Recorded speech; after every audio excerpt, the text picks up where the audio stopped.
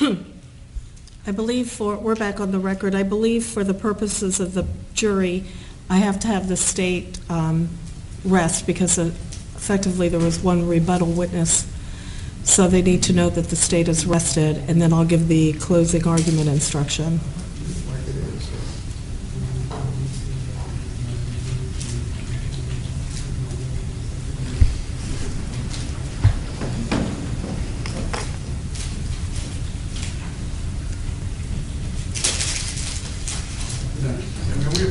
Yes.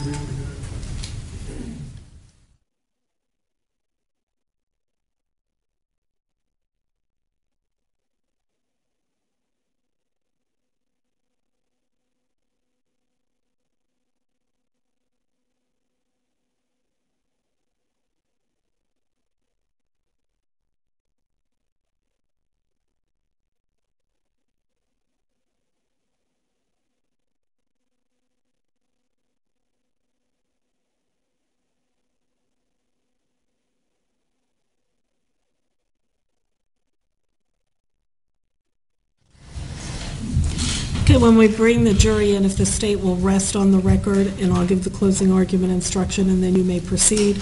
We will take a recess an hour into your argument. Are we ready to bring the jury in? We are, Your Honor. Defense ready? Yes, Your Honor. Okay, thank you. Let's go ahead and bring him in.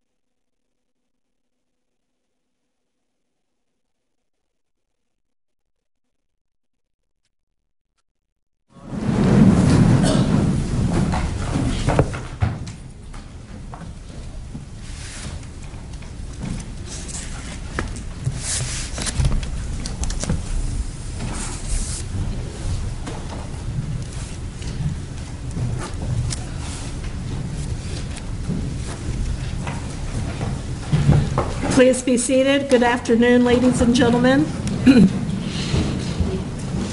Welcome back. And as you're getting settled in with your notes, I'm going to ask you my questions. If your answer is yes to any of my questions, please raise your hand.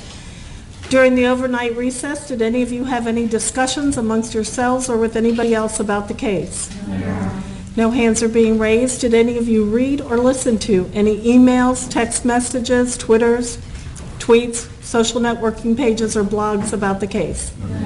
No hands are being raised. Did any of you use any type of an device to get on the internet to do independent research about the case, people, places, things, or terminology? No hands are being raised. And finally, did any of you read or create, or I already asked you that one. Never mind. It's been a long morning. Okay, Mr. De La Rionda, the state rests. Yes, Your Honor. At this time, we'll announce rest. Okay, ladies and gentlemen, both the state and the defendant have rested their cases. The attorneys will now present their final arguments. Please remember that what the attorneys say is not evidence or your instruction on the law. However, do listen closely to their arguments. They are intended to aid you in understanding the case. Each side will have equal time, but the state is entitled to divide this time between an opening argument and a rebuttal argument after the defense has spoken. And just so we know, Mr. De La Rionda will let us know when would be a good breaking time for a recess during his argument. So we will take a brief recess in the middle. You'll just let us know when. Yes. You may proceed. May it please the court, counsel.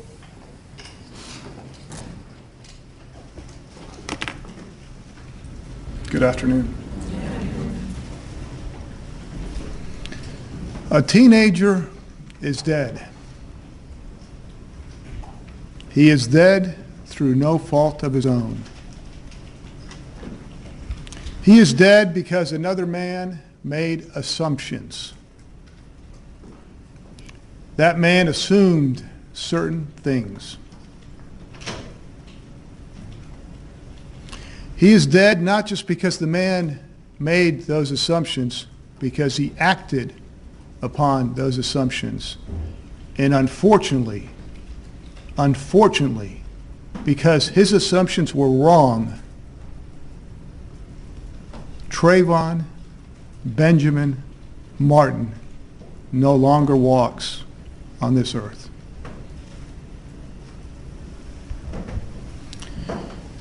The defendant in this case, George Zimmerman, acted upon those assumptions. And because of that, a young man, a 17-year-old man, a barely 17-year-old man, I think he was 3 weeks past his birthday, is dead.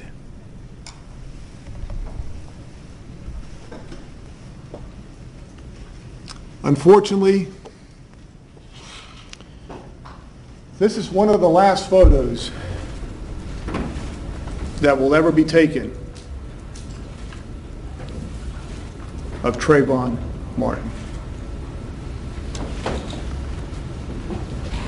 And that is true because of the actions of one individual, the man before you, the defendant, George Zimmerman.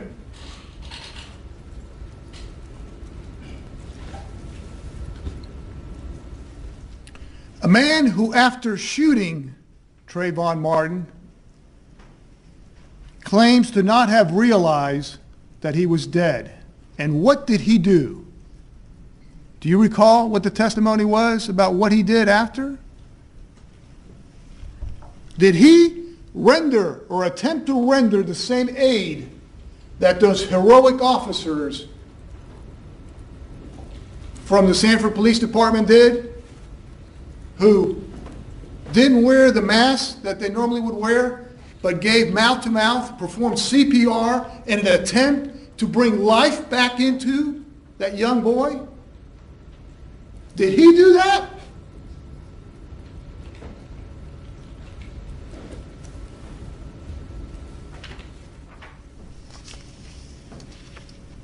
Recall also what happened when Mr. Manalo came out. And recall also what happened when the officer came out and that they handcuffed him. And recall what he told Mr. Manalo, please call my wife. And that apparently Mr. Manalo was taking too long or something. And he said, just tell her I killed him. Just kind of matter of fact.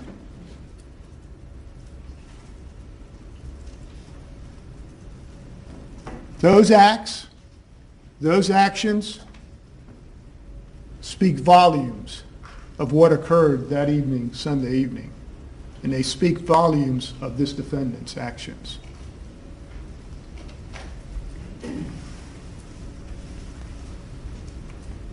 Sunday, February 26th, 2012, at 7:09 p.m. at the Retreat at Twin Lakes Townhomes.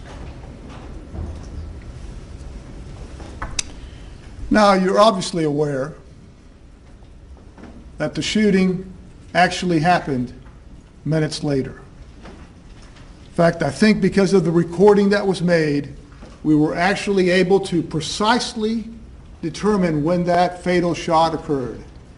And it occurred at 7:16 and 55 seconds. But I would submit that the events leading up to this murder actually occurred not just earlier that Sunday evening, but months before. And why do I say that? Even though Trayvon Martin wasn't there months before, why do I say that the events leading up to this occurred months before?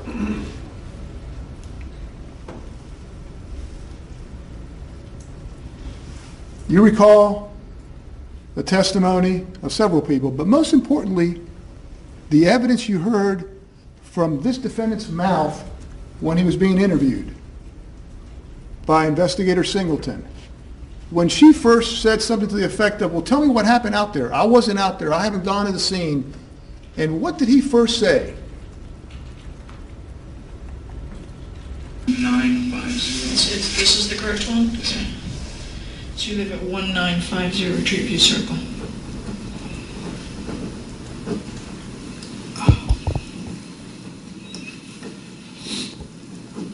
Okay. I'm just going to keep quiet and you tell me the story. You tell me what happened tonight, okay? Just tonight? Yeah, or whatever led up to this. Anything you want to tell me about what happened and why it ended up, what it ended up to where this boy got shot. Okay. The neighborhood has had a lot of crimes.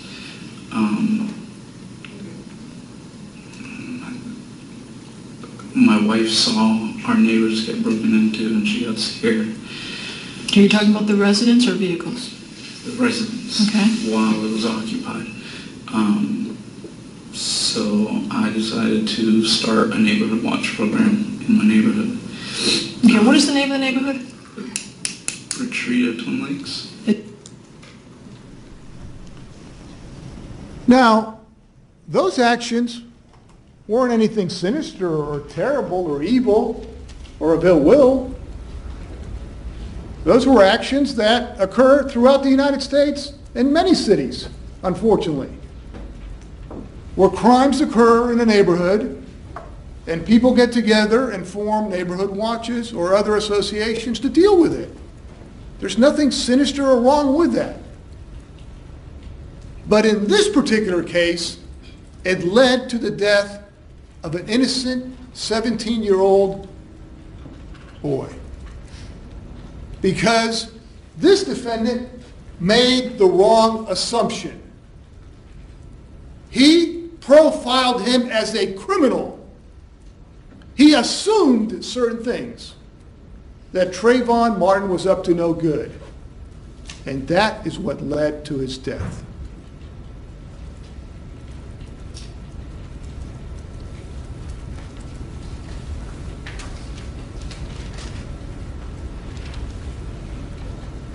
Trayvon Martin, he was staying. He was there legally. He hadn't broken in or sneaked in or trespassed. He was there legally. He went to the 7-Eleven store earlier that evening. He bought what? What did he buy? What was his crime? He bought Skittles and some kind of watermelon or iced tea or whatever it's called. That was his crime.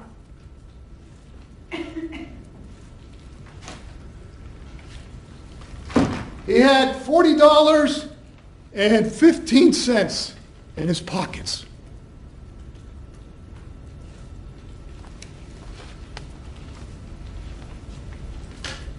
He was wearing a photo button, and he was speaking to a girl in Miami.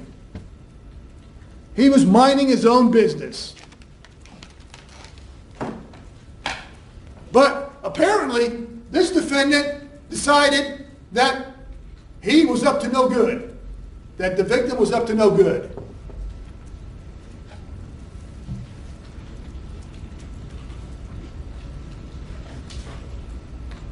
What had Trayvon Martin planned for that evening? To watch a basketball game with his younger, I guess you'd call him stepbrother or friend, the son of his father's fiance. That's where he was headed back home. You know, this wasn't at 2 o'clock in the morning or partying somewhere. Not that that would in any way minimize it, but he was just doing a normal everyday thing. He went to the store, got something, got some Skittles and some tea or drink, and was just walking back. Now it was raining. He was wearing a hoodie. Last I heard, that's not against the law. But in this man's eyes, he was up to no good. He presumed something that was not true. Now, what's ironic about this, neighborhood watch, and you heard from Ms. Dorville and you heard from officers, etc., again, that's a respected thing that we encourage citizens to do. But in this particular case, he didn't even bother to find out if he thought he was up to no good. He called the police, the non-emergency number, but then he followed him. He tracked him. Because in his mind, in the defendant's mind, this was a criminal. And he was tired of criminals committing crimes out there. Again, that's not a bad thing. It's good that citizens get involved. But he went over the line. He assumed things that weren't true. And instead of waiting for the police to come and do their job, he did not. Because he, the defendant, wanted to make sure that Trayvon Martin didn't get out of the neighborhood. You might recall the prior testimony about the prior incidents. What happened? They would commit some kind of crime, apparently, and they would all flee. By the time, I think there was one guy that was caught, but the rest of them would flee. And this defendant was sick and tired of it. So that night, he decided he was going to be what he wanted to be, a police officer. Now, police officers are trained. Recall one of the questions that was asked of Investigator Serino by the defense. Sir, if you were driving by and somebody was in the front yard and maybe looking through a window, wouldn't you stop your car and kind of investigate that? His first, my recollection, is that his answer was, I would think maybe he lives there. But see, in this defendant's mind, because of the prior crime out there, he automatically assumed that Trayvon Martin was a criminal. And that's why we're here. That is why we're here. Because the defense is going to argue to you that this was self-defense. And they're going to say, what actually happened at the time of the shooting? And I'm going to talk about that, obviously. But you can't just take that in a vacuum.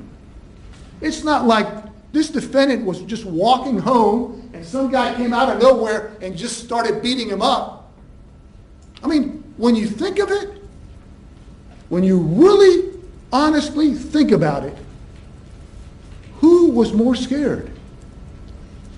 The kid that was minding his own business and going home, that was being followed by another guy in a truck, in an SUV, and that kept following him. Recall what he told Rachel Gentile? This guy was following him, and she said something to the effect of, well, maybe he's like a sex pervert or something. And that's when he referred to he's a cracker, whatever words he used, and he used the N-word too. But when you think of it, that is the person that was scared, I would submit. Now, Trayvon Martin, unfortunately, can't come into this courtroom and tell you how he was feeling. And that's true because of the actions of one man, the defendant.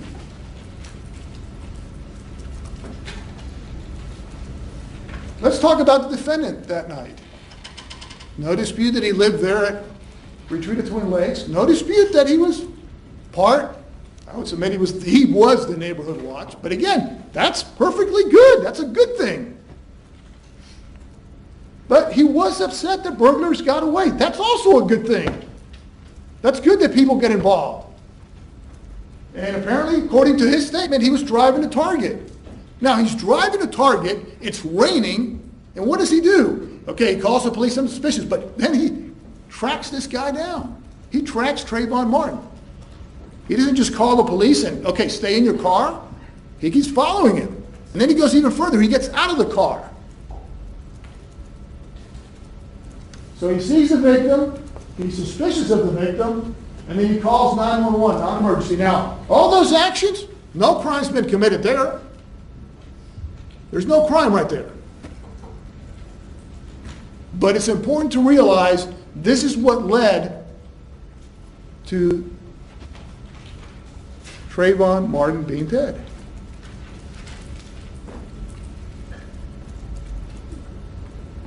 The defendant, 28 years old, 5'7", 204 pounds, and armed. Now let me stop right here. He had the right to bear arms. We live in this great country, and the Second Amendment allows people to carry a firearm. And he had a permit. He had a right to have a concealed permit, to have a concealed firearm. So again, he is not violating any law. The victim in this case, 17 years old, 5'11", 158 pounds. And he was unarmed. Well, I guess if you would consider Skittles or the tea a weapon, and I'm not trying to make light of it, but the defense is saying, oh, it's that concrete, you know, like, and we'll talk about the concrete. But what started this? Assumptions. Incorrect assumptions on the part of one individual. And again, that's the last photograph we have of Trayvon Martin.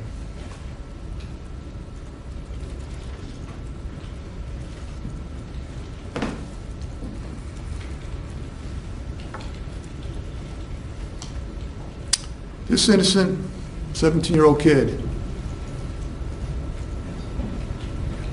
was profiled as a criminal.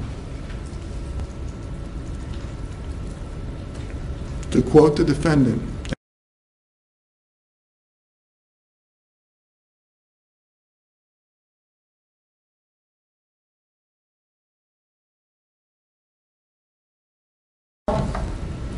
the defendant, Mr. Zimmer, didn't scream that out, and so the defense will argue, well, that shows that he didn't have any ill will or hatred.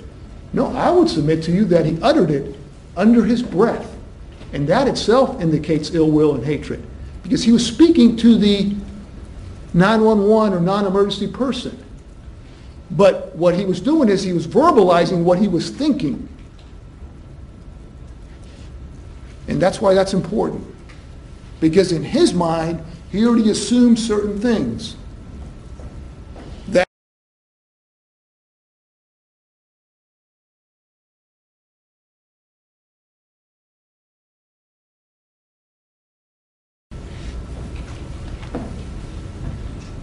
you recall the prior calls? We brought in 5, I think defense put in another one, 6 within the last 5-6 months, where crimes have been committed in the neighborhood. He was sick and tired of it. But the law doesn't say, okay, you know, take the law into your own hands. Oh, I'm sorry, I got the wrong guy. Oh, I'm so sorry, I thought he was a criminal. Mr. Martin, Tracy Martin, Sabrina Fulton, I am so sorry, I made a mistake. I didn't realize that Trayvon Martin was was minding his own business. I am terribly sorry. You know, the law doesn't say that. The law talks about accountability and responsibility for one's actions. And that's what we're asking for in this case. Hold the defendant responsible for his actions. Hold him accountable for what he did.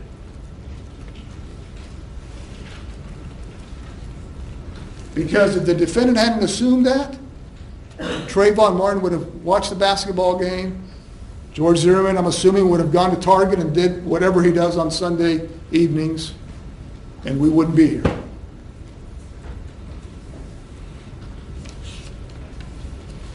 Law doesn't allow people to take the law into their own hands. It doesn't allow, quite frankly, even the police to take the law into their own hands.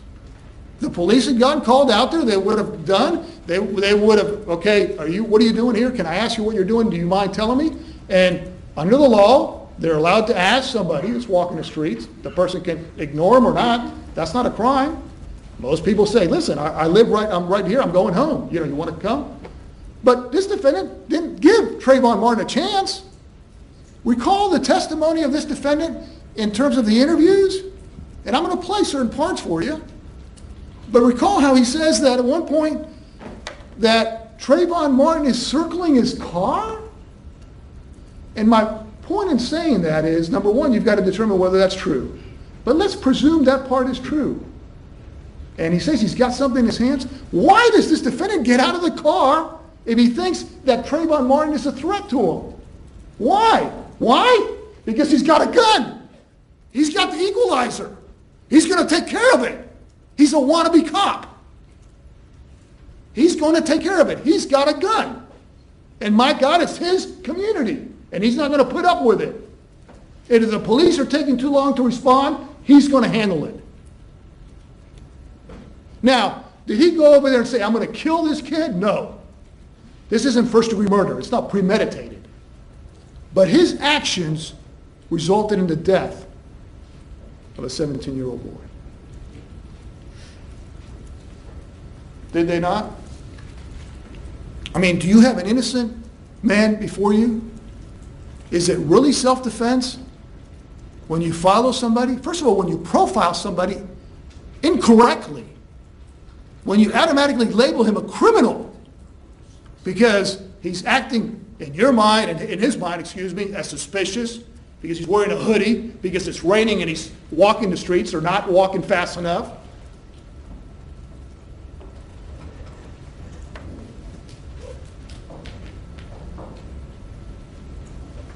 I thought in this great country, no matter how stupid we might think somebody's acting because it's raining and he's walking or doing whatever, that's not against the law. He did have his hoodie on. It was raining off and on. What's ironic in this case, and what I want to spend some time talking with you about, is the defendant's statements. Because you might think, well, hold on. You're the state. What are you putting on his self-serving statements when he's denying committing a crime, when he's saying it's self-defense? We wanted to tell you all the evidence. We wanted to put in all the witnesses that saw something of value out there. Because we wanted you to get the truth. We wanted you to get the complete story. But in doing so, I want to analyze, dissect with you the defendant's statements. Why was it necessary for the defendant to exaggerate everything that happened? Why was it that it took him a while, even at the very end, he kept denying something? What? Obviously, he kept denying that he intentionally killed him, that it was, he said self-defense. But what was important even before that? What did he keep denying? That he followed him. Because the defendant knew that if he admitted he followed him, then that showed that ill will.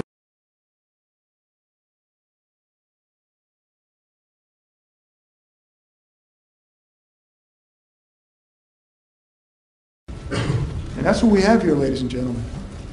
That's why he kept talking about, I didn't know the name of the street. I was looking for an address. Remember that video? And I'm going to show it to you again, the part where he's walking and he goes to the detectives, like the investigators, like there's some fools or something. Look, this is the back of the houses here. There's no address. Right in front of him is an address.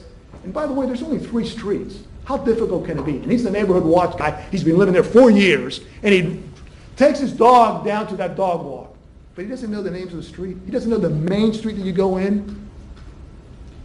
Because see, when he admits something like that, then it proves one thing, that he was following him. That he had profiled him and he was following him. And that shows his guilt. Because it shows that his actions led, unfortunately, to the death of Trayvon Martin. So you can't just say, okay, what happened at the actual interaction between them? And again, we're going to talk about that. Because unfortunately, and I stress unfortunately, there's only one person, well, there's 2 people. One person's not with us anymore. But there's only 2 really people who knew what really happened out there. And he, the defendant, made sure that other person couldn't come into this courtroom and tell you what happened.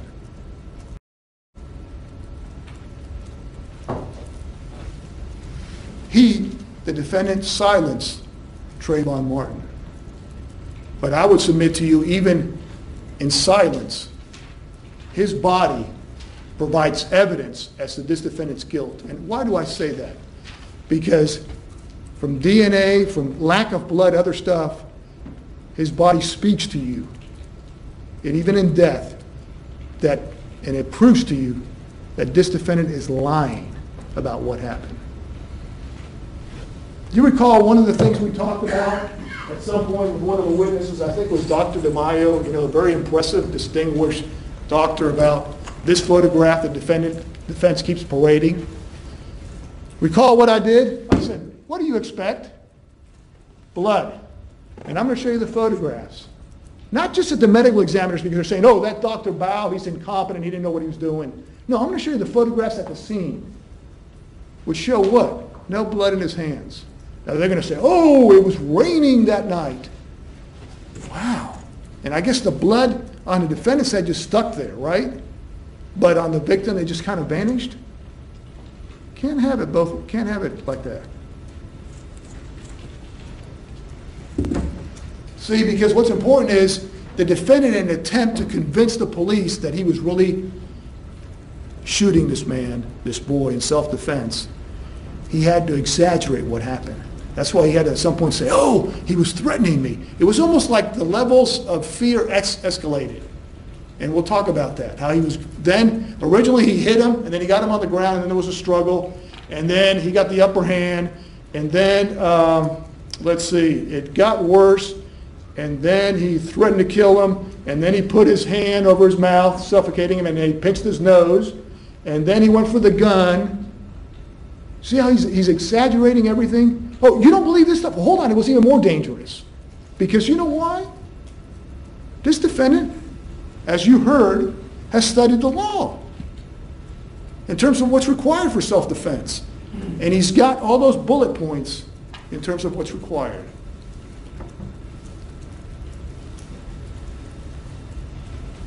So, if you take one word out of here that I would submit to you shows this defendant's guilt, it's assumptions on the part of the defendant.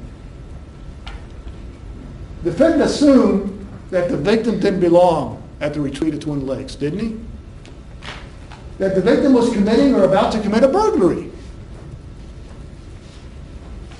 He assumed and he profiled the victim as a criminal.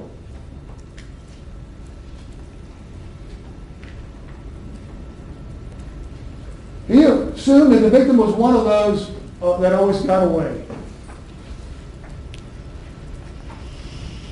He assumed also that he was an effing punk. And that the victim was going to get away before the police arrived. Now, what didn't the defendant do? Let's assume he was assuming that. And again, assuming something is not against the law by itself. Unless you're wrong. Well, let's assume at that time he legitimately thought that Trayvon Martin might be committing a crime. Okay, he called the police, non-emergency number. It's a good thing. But what did he do? He didn't, when this victim is coming up to him and he claims circling his car, like, what are you doing, man? What are you following me for? He didn't say, hold on, I'm sorry, I'm with the neighborhood watch. Or do can I assist you in some way? You look lost, or you look like you don't know what's going on. Can I help you? Can I give you a ride? Or let's say he was scared of him, but he could have said, do you live around here? Can I call the police? Can I call a friend? He didn't do that. He didn't take any action because he already in his mind had assumed that he was a criminal. And he wasn't going to give him any benefit of the doubt. Did he roll down the window and identify himself as a neighborhood watch? Just say, listen, I've called the police. I'm not a bad guy. I'm not a pervert. I'm not following you for anything, whatever your name is. But you mind waiting? The police are on their way. They're going to be here in about 30 seconds or a minute. Sometimes they take a little bit longer. But would you mind waiting here? I'm a little suspicious of what you're doing. Would you mind waiting? He didn't do that.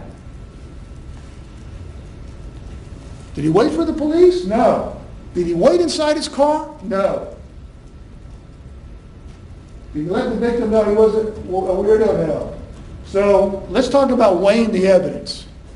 In terms of what the instructions the court will give you an opportunity to see and know, were the answers that the witness gave straightforward? Did anybody have an interest in the outcome? And did the evidence agree with the other evidence? Are there prior inconsistent statements? And again, use your God-given common sense.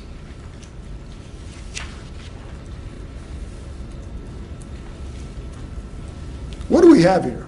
Really, what does it boil down to? You heard a little bit, and we put evidence of the fact the defendant at one point wanted to be a police officer. I mean, I've been in law enforcement 30 years, prosecutor. There's nothing wrong. That's a good thing. We ought to encourage people to be police officers. That's an honorable profession.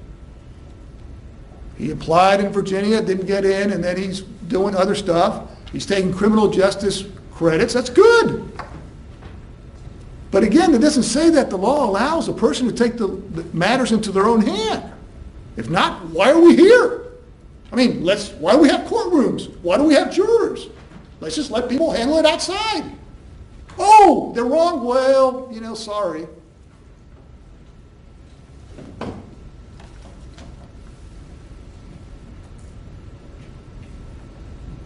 So I want to talk about the witnesses.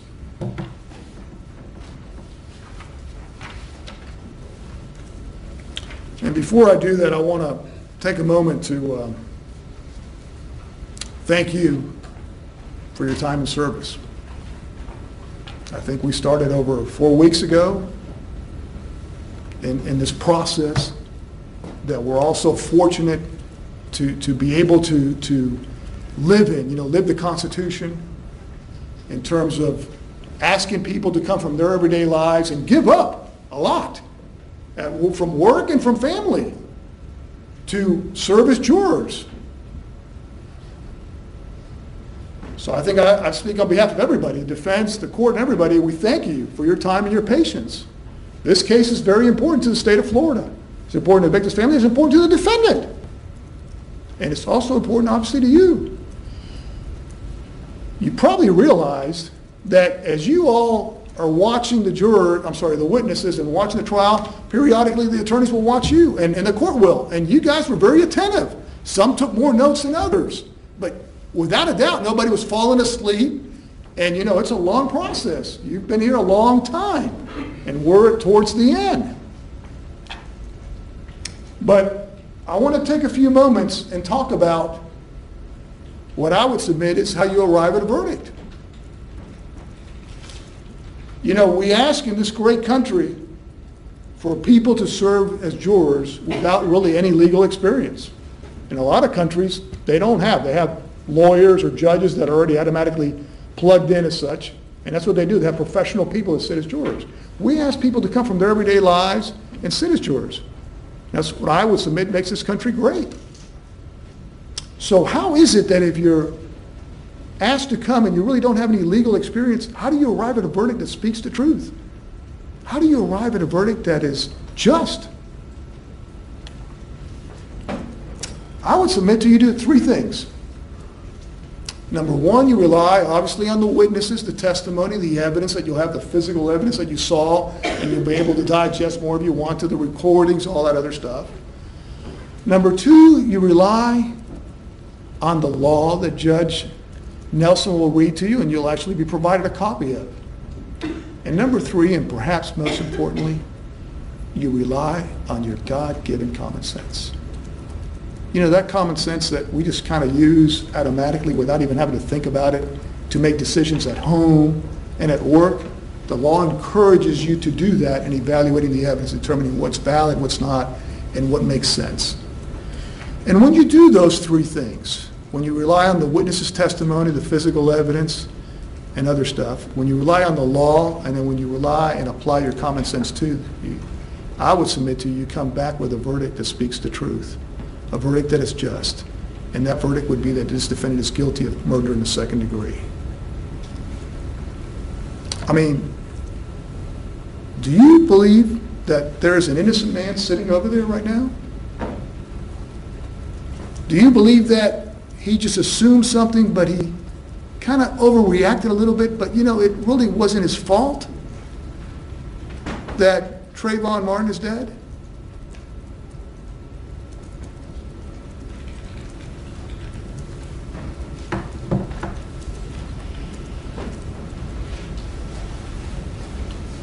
Do you believe that this was just kind of a struggle or an argument or a discussion or a fight that just kind of got out of hand? Perhaps. But who started this? Who followed who? Who was minding their own business? And again, of the two, who was the one that was armed? And who knew that they were armed?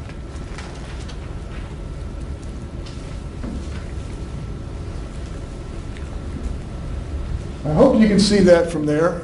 And I've got it right here too. It's a timeline, and it's going to kind of tell you a little bit about what happened there. It's a timeline showing the phone call, and you'll be able to take it back there. It's in evidence. But it's a timeline showing the phone call between Rachel Gentile and Trayvon Martin. There's two parts to it, and it's color-coded. Hopefully we've made it fancy so you all can decipher it. You know, I'm old and I'm getting used to now the computer systems, but hopefully it makes sense.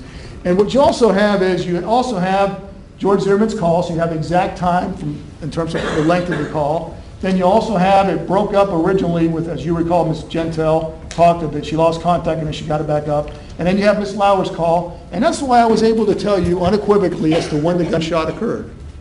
Because we were able to time when Ms. Lauer made the call, and you hear the gunshot, unfortunately, in that call. And then you have other calls too, Ms. Serdaika that you heard speak, and then you have when Officer Smith arrived at the retreat of Twin Lakes, and you have Mr. Good's call. So I would submit to you that's relevant in terms of establishing the timeline as best we can as to what occurred. Now, are people off, you know, by a few minutes possibly, but the phone records don't lie. Because my recollection was that we spent, I think, half a day one day and possibly half a day the next day hearing from one witness. Her name was Rachel Gentile. Now, this young lady, I would submit to you, is not a very sophisticated person. She's not the most educated. But she's a human being, and she spoke as best she could. You know, she happens to be what? Haitian or of Haitian descent. And, you know, made a big deal about, oh, you can't read cursive. Yes, you can, unfortunately. She's what, 18, 19? But did what she tell you as best she could, and maybe her English wasn't the best, maybe her speech, her language was a little colorful. I think she referred to me as that bald-headed dude and referred to other phrases to describe other people. But did she speak the truth? Because when you think of it, she was the person that was speaking to the victim. And really, the conversation that she had with the victim, nobody would know whether she's telling the truth or not other than her. I mean, we have the phone records that established it, that there's no dispute that they were talking. But what I'm saying is, she didn't have to, she could have embellished, she could have lied about what the victim said, and when she referred to the guy that was following him, that creepy guy, when she said to him, he's probably a pervert or a sexual something, why is this guy following you? And Trayvon Martin said he's what?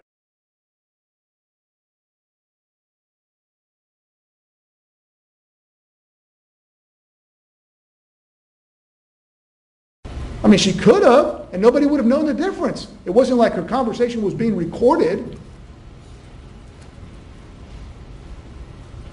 But see, her use of colorful language doesn't mean that her testimony is less credible, just because she's not a highly educated individual.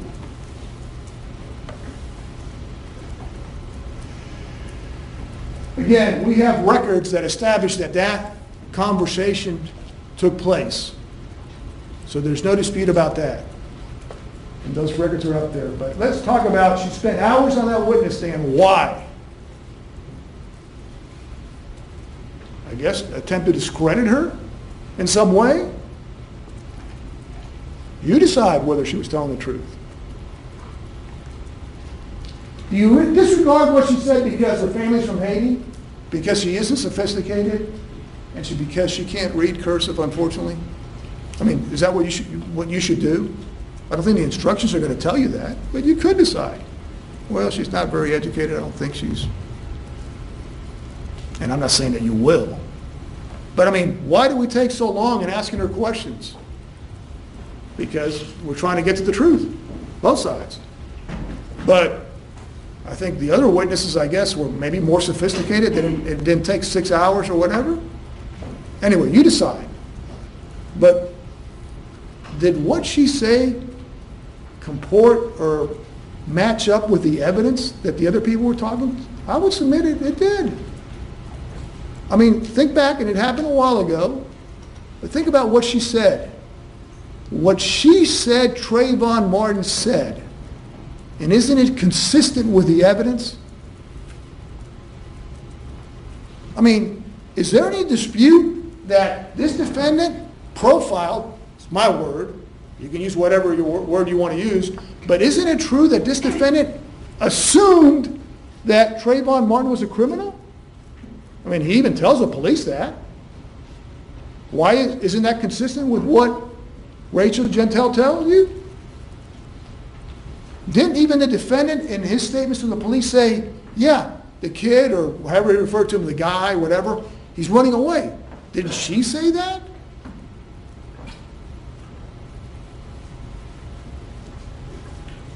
I had a dream that today a witness would be judged not on the color of her personality, but of the content of her testimony. On the content of her testimony. Just because she's got a colorful personality, just because she referred to me as a bald-headed dude or whatever, that doesn't mean her story, her statements aren't accurate.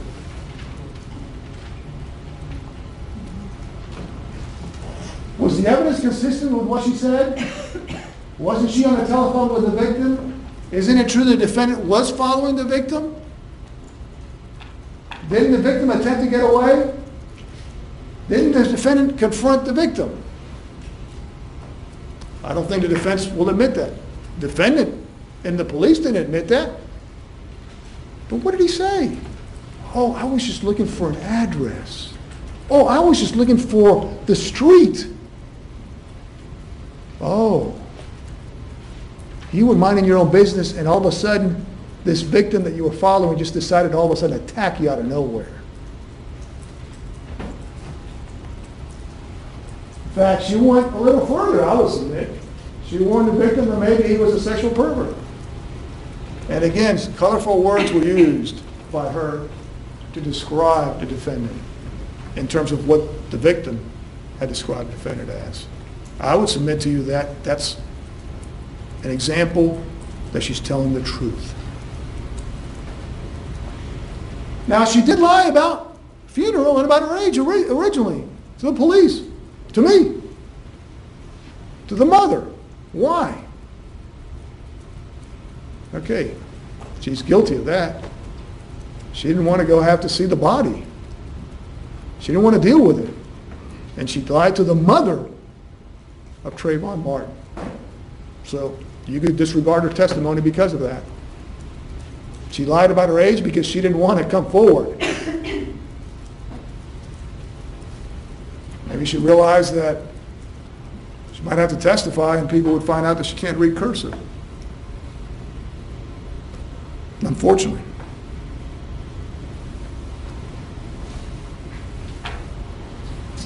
We have the defendant's non-emergency call. No dispute about that. That's recorded. I believe there might be a dispute as to whether the operator told him not to follow or not. You decide.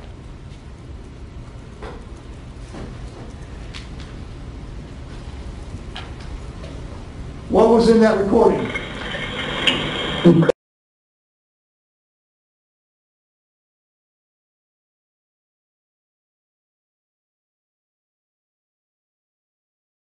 Say that under his breath.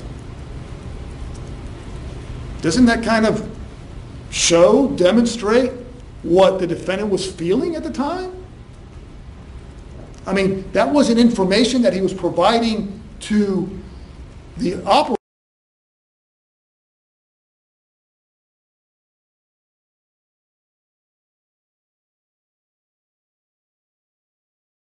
wasn't a description so that the officer could identify him, was it? Why is he uttering that word? Other than that's how he feels. Now, defense may get up here and tell you, oh, he was just angry. Well, you decide. I would submit to you on behalf of the state of Florida, that's more than a little angry. That's frustration. That's kind of ill will, hatred, that you've made up your mind he's a criminal, and you're tired of these criminals committing crimes, and my God, he's not going to get away.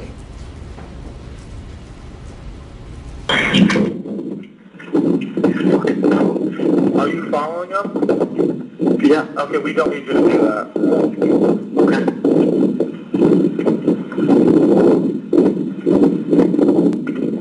All right, sir, what is your name?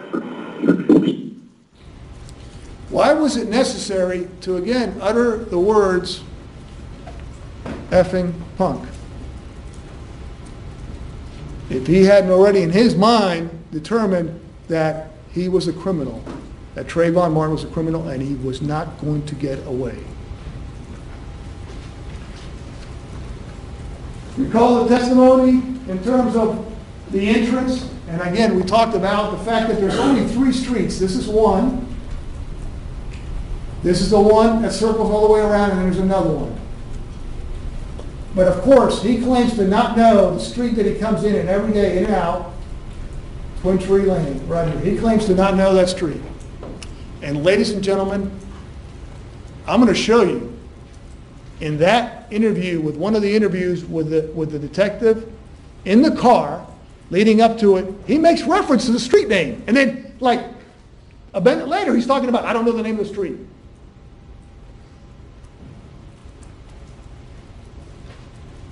He inadvertently let out that he was aware of that street, because he let out that that was a lie that he told the police so that it would justify why he is following, why he is profiling, why he is tracking a young man.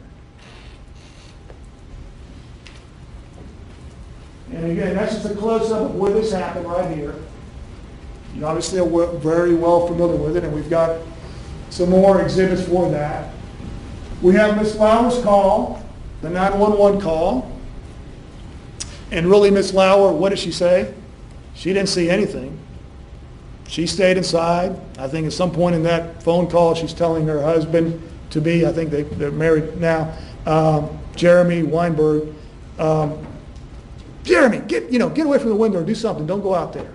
But the bottom line is, she recorded it. But what did she say? Before the actual recording, before she called the police, she heard something going on out there. Because, see, this wasn't like the defendant claims that out of the blue, the victim just kind of attacked him and knocked him to the ground and they just started beating him. No, this started, I would submit, further down, but it didn't start right at the T where the defendant claims it occurred.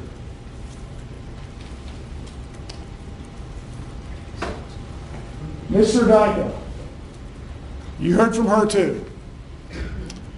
And we've got the vantage point in terms of there, where her place was. My recollection was she's got the cat, I think his name was Leo, who's got the ledge there, and she was kind of looking out, and she was reading. At some point she got up, she looked. She had a good vantage point. She did observe something. And what did she tell you? That in her opinion, based on what she saw, she thought the bigger man was on top. And she told you that the voice she heard, she thought was of a child versus an older person. Now, is she an expert? Had she ever heard these voices before? No. She's just telling you what she believes. Just like you've had a bunch of other people come in and say, oh, that is George Zimmerman's voice, and that is Trayvon Martin's voice. You decide. But she told you as best she could what she observed. And what's consistent in terms of what she observed and what happened. Because, see, the issue is, at that time, when there was contact between the defendant and the victim, did it occur as the defendant claims? First of all, you'd have to believe that he really wasn't following him, and he was just kind of minding his own business. He was going out for a walk. His walk got interrupted because some guy attacked him. You've got to believe that. You got to believe he wasn't following anybody. He wasn't up to doing anything. He was just kind of minding his own business. And as he was walking back, the victim, for some reason, just decided to go attack him. So you got to have that assumption. It's got to be accurate. And then you got to assume that then the victim just hit him and knocked him to the ground and just started beating him. And poor defendant, poor George Zimmerman, he just kind of took it, boom, boom, just getting whacked over and over. He never did anything. Compare the sizes. And then, at the last moment, he was able to take out that gun, his concealed gun, and was able just to shoot him.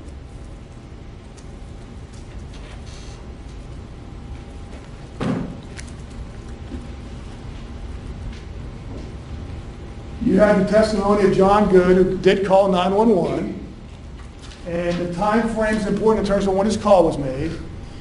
I think in opening statements, the defense told you that, represented to you, that he is the eyewitness. He is the crucial eyewitness. He's the only eyewitness. I'll beg to differ, but again, what's important is what you think. Let's talk a little bit about John Good. What did John Good tell you? He saw what he believed was the victim on top of the defendant. Now, he did not see the shooting. He saw prior to the shooting. I would submit to you, when you kind of put all the witnesses together, that there wasn't just like the defendant knocking the victim down to the ground and then just staying on top of him, beating the hell out of him. I would submit to you that there was contact between them, that there was a fight, there was a struggle. Ironically, of the two, one of the individuals is the one that's had, 18 months MMA fighting? Oh, but of course he's just a pudgy, overweight man, is I think what Mr. Pollack said. He really didn't progress beyond the first level, but he's the one that's had MMA training of some type. But anyway, they interacted, they rolled around, and they fought. But again, you can't just take that in a vacuum. Why did this occur? What led up to this? And at the time of the shooting, was it necessary to shoot him? Well, the defense is going to parade the photographs of the injuries.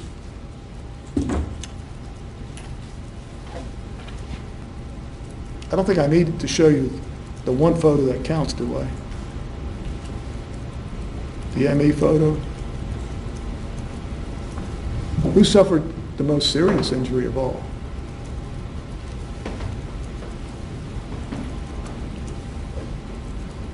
You heard from Ms. Bahador.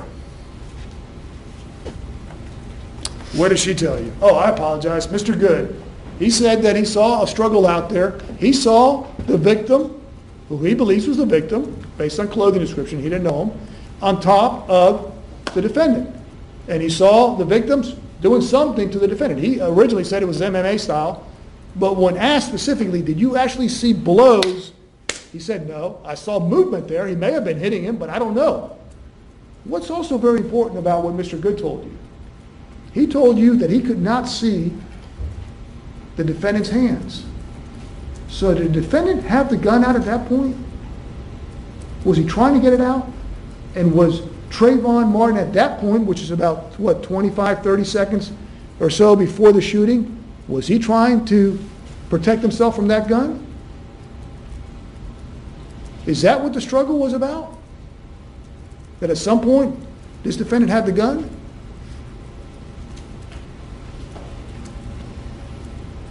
The defendant claims at the very end, right before, unfortunately, he had to shoot the victim, that the victim grabbed the gun. Unfortunately for him, the truth comes out, and it refutes what the defendant said. Recall the testimony of Mr. Gorgon in terms of the DNA. There wasn't any on the gun. Recall what he told his best friend, Mr. Osterman, what the defendant told Mr. Osterman, not like a month later, that same evening, meaning the morning after, when he picked him up at the police station and drove him to his house, that the victim had grabbed the gun. Not the holster, grabbed the gun. excuse me, in fact, Mr. Osborne told you he wrote a book about it with his wife. Miss Bahadur told you that she heard something out there. I think it was either Miss Bahadur or Miss Sardaika heard something like no.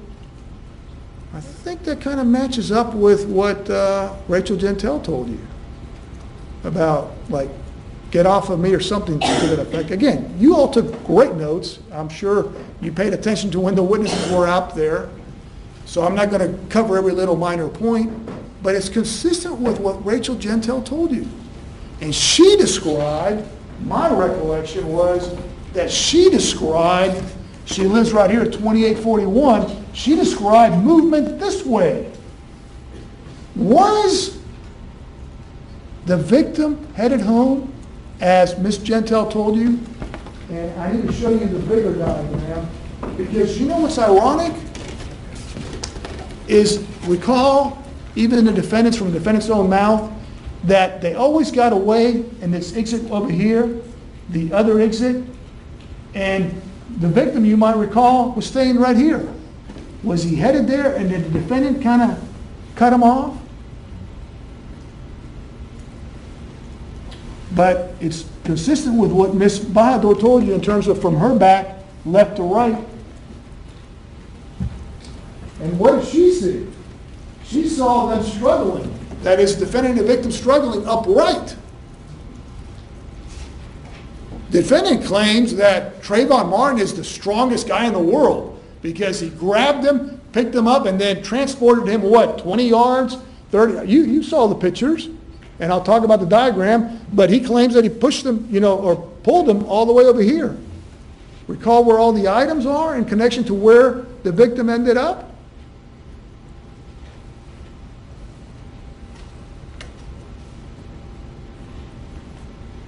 The Manalos, Mrs. and Mr. Manalo, talked to you about what they observed, or what they really didn't observe. My recollection is Ms. Manalo said that the bigger person was on top. They made a big issue, the defense, in cross-examining her. Hold on, but you did see some photographs on TV, and the photographs you saw were of Trayvon Martin and showed him playing football in like a football uniform. Yeah, that's true. But I still think the person on top was the bigger person. Now, she didn't see the shooting. My point is that there was a fight there. There was a struggle, and at some points it appears, based on the evidence, that the defendant was on top, and at some points the victim was on top. It's wrestling, struggling, whatever you want to call it. But why did it occur? Why did it occur? If you believe he's an innocent man, then you believe that the victim just decided to come up and just smack him. Smack the defendant, and the defendant fell to the ground, and the victim just started beating him up for, we don't know, but for some reason. And that the defendant really wasn't following him. The defendant really was just kind of walking back to his car. The defendant was truthful when he was telling the police that he was just kind of trying to find out what the address was, or he was trying to find out what that street name was.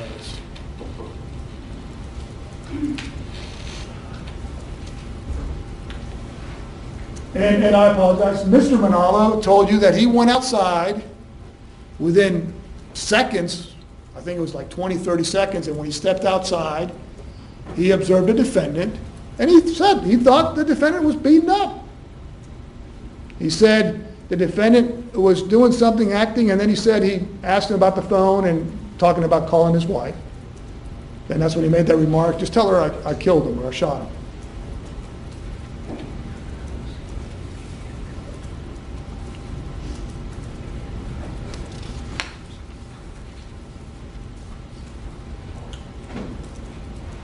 Now you might be thinking, well, hold on, if there was a fight, if there was a struggle, how does that factor in? Well, and who started it? Who was following who? Who was chasing who? Who had the right if they were being chased? Does the defendant have the right to self-defense? I'm sorry, does the victim? When he's being chased by this person? You'll hear the facts in this case, and you'll hear in terms of whether the defendant was chasing him or not.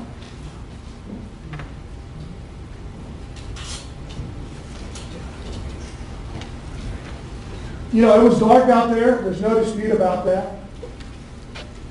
It was raining. No dispute about that. And that's what these photographs show. It shows the distance from the sidewalk or dog walk to where the body was. Shows where several items were. And you've got the diagrams and you've got the photographs. One thing I would submit that these photographs show is the absence of blood on that sidewalk. The other big thing is, if the defendant was really having his head bashed in, as he claims to the police, and he has some injuries to the back of his head, and we'll talk about that, but I think they were, what, centimeters or less? Why isn't his jacket all torn up? Or at least scratched up? If he was being picked up over and over, why is his jacket all right, the back of his jacket? You think about that? Or is he exaggerating what happened? Flashlight, that was with the key ring, and that's the one that was still on. Stage Exhibit 10 showed another angle in terms of the evidence out there. In terms of there apparently was some slope, and we'll talk about the significance of that, because based on what the defendant told police. And again, this is showing Stage Exhibit 15, so the body was covered up. That's the other flashlight that the defendant had, and I think he told the police that it stopped working or something. If you want to, check again his statements to the police. Was he carrying it in one hand? Why was he carrying it in one hand? Okay, I guess he took it out there to see, tracked down Trayvon Martin, and then it just stopped working, so he didn't put it in his pocket. I guess he was carrying his hand.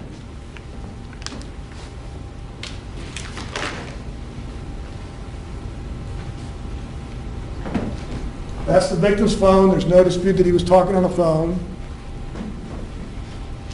And this is how, when they attempted to save his life, he was turned over. I'll show you this photograph, not to show you just that, but I'll show you that because I wanted you to focus on this. He was speaking on the phone, and he had ear plugs, or whatever you call them. Stage Exhibit 22 is a close-up of where the gunshot was, and also this photograph button. One thing I'd suggest to you that might be important to note on that is there was a big deal made about the jacket or the hoodie or the sweatshirt, how it had to be consistent with the can and how to do that. Well, that button might have something to do with the way that sweatshirt is kind of hanging. It's a little big on him, but also that might affect the angle of how much is sticking out, the sweatshirt. You decide. Stage Exhibit 23, why is that important? Do you see any blood on his hands? On the victim's hands?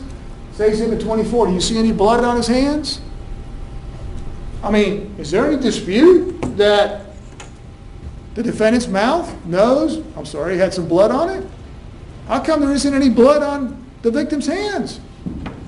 Because the argument was made or suggested to you in terms of the cross-examination of the medical examiner and all that. Oh, you had to wash his hands, so that was inaccurate. You know, you all didn't know what you were doing there.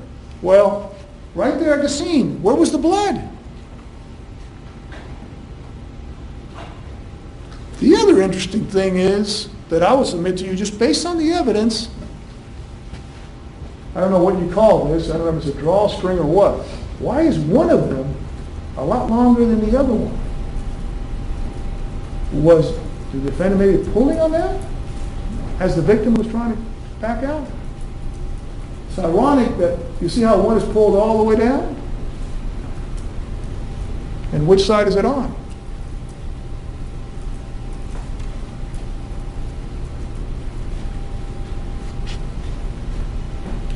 Stage Exhibit 29 just shows some of the other exhibits out there.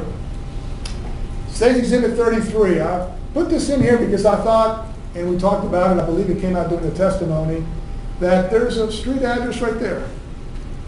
That's where the defendant claimed he didn't know the street name, or he couldn't find an address. Even though he's lived out there 4 years, he takes his dog out there, or dogs out there to walk, but he doesn't know that there's street addresses, because this isn't just like some fancy or just regular neighborhood that all the houses are different. These are kind of cookie cutter. They're all the same. But he didn't know that there was addresses out there, so that's why he had to walk that long distance to find the address or find a street for the police to aid him. State Exhibit 36, those are just some daytime photographs kind of showing you the area in terms of what happened out there.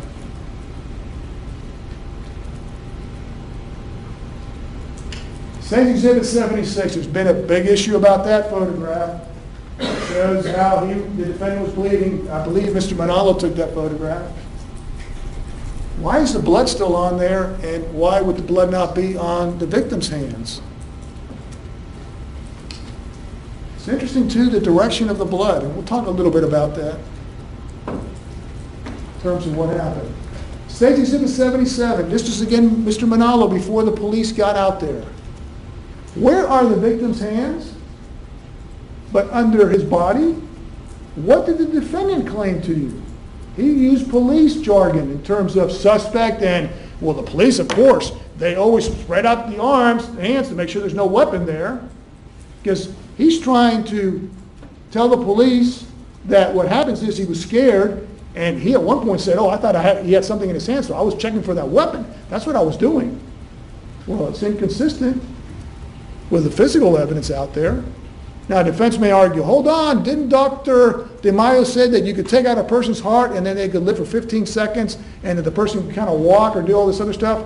Okay, so you take out the heart, then the defendant kind of moves him and spreads out his hands, and so he's taking even more blood pumping out, and he's able, and then the victim just kind of happens to just kind of lift himself up and put the hands underneath? I don't know. You decide. Why did he have to say that? Because it's part of him wanting to be a cop. And that's what police officers do. Even when they shoot somebody, they usually handcuff them. Even if the person is dead, I mean, they handcuff them just for security purposes.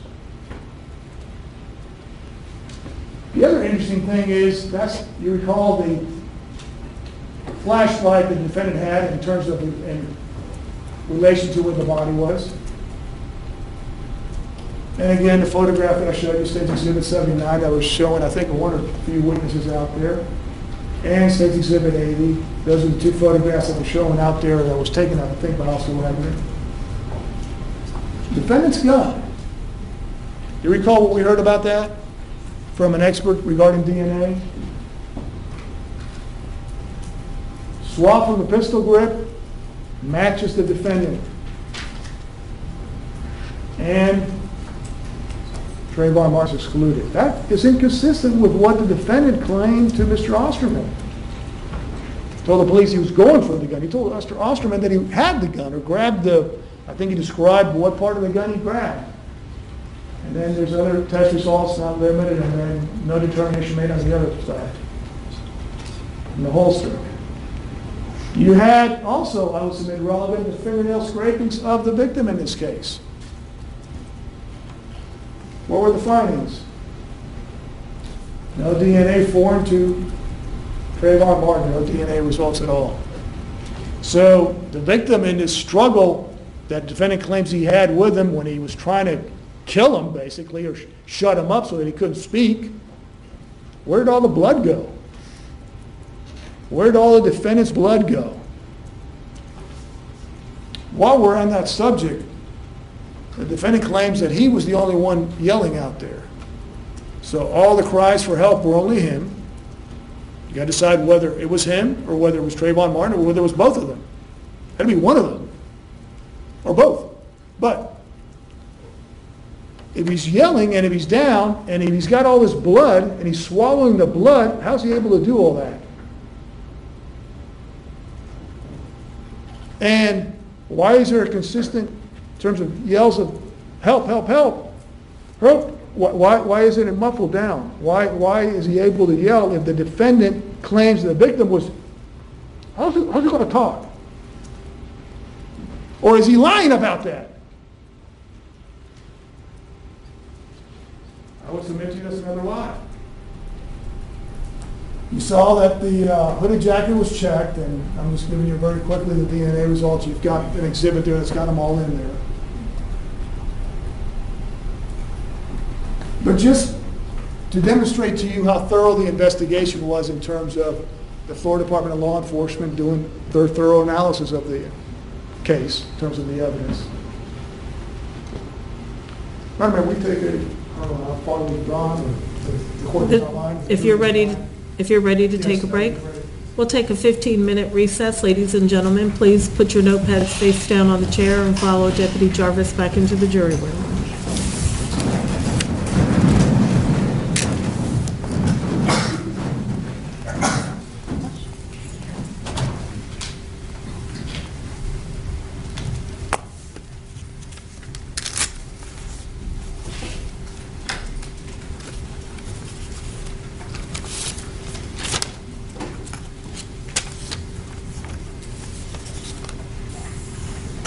Court, please be seated. Court will be in recess for 15 minutes.